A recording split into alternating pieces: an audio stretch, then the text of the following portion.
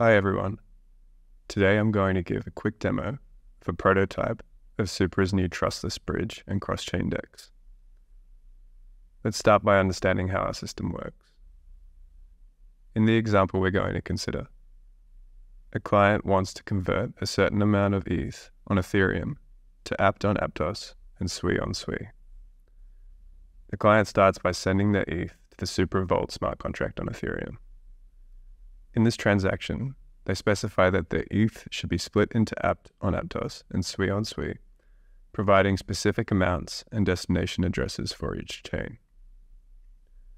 The smart contract then checks that the client has provided sufficient ETH to cover both transfers and sets the conversion rate for each according to the prices reported by our DORA oracle.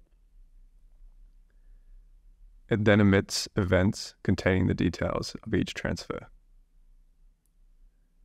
The Vault Watcher, which in this case is an Ethereum-like client, listens for these events via RPC. Upon observing new events, it proves that they are authentic by ensuring that the block containing them has been signed by the current Ethereum sync committee. It then sends the events and their corresponding proofs to Supra's SMR for translation into a concise proof that can be verified on any chain. The SMR generates this proof during consensus after verifying the authenticity of the proofs relayed by the Vault Watcher. The proof relayer retrieves these proofs from the Supra SMR via RPC and redirects them to the Supra vaults on the destination chains. The Vault smart contracts verify the concise proof for each event before transferring the requested funds to the specified addresses. So, let's see our product in action.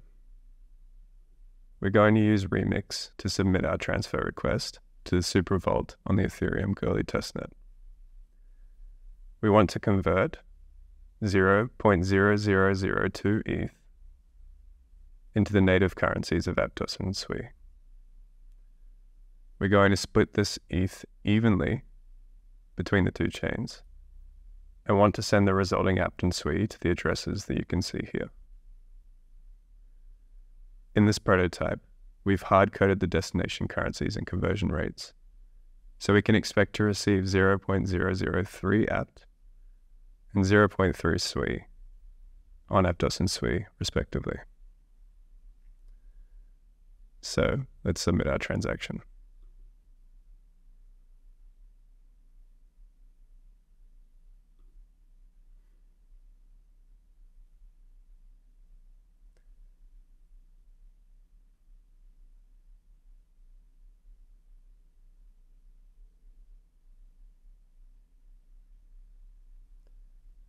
Remix is telling us that our transaction has been confirmed, so let's double check on the Girly Block Explorer.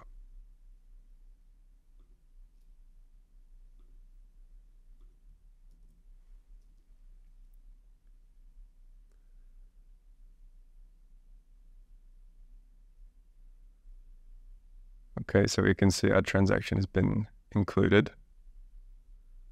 and it's just showing success, so everything's looking good so far. Let's wait for the Vault Watcher to start processing the events.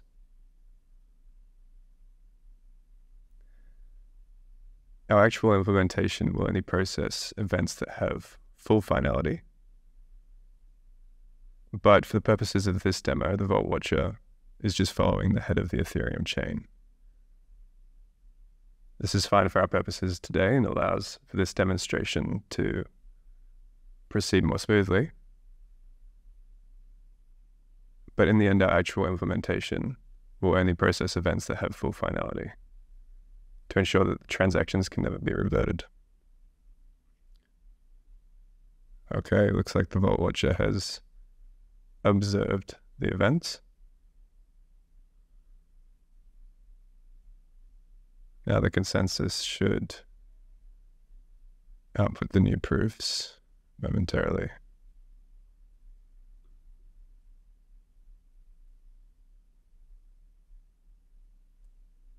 Here we go.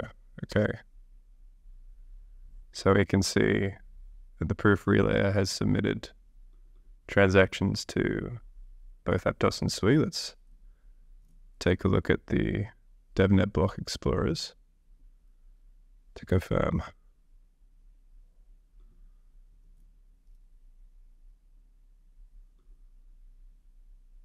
All right, looks like the transaction on Aptos was successful.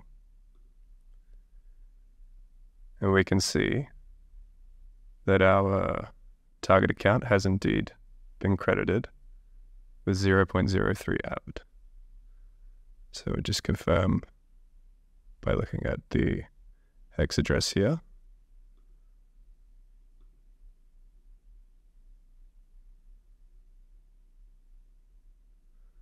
This matches our original hex address.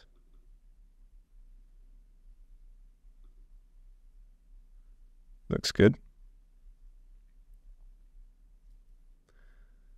Let's check Sui as well.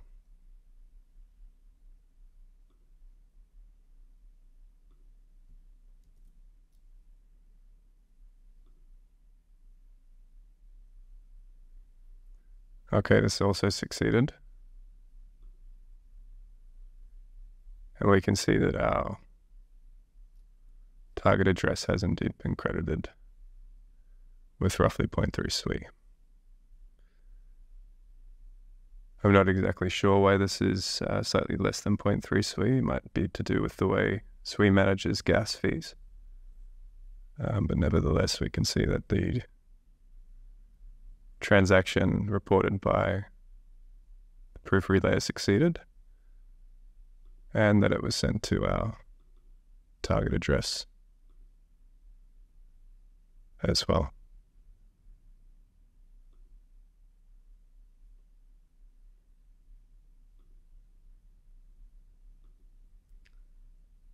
Okay, so that's the demo complete.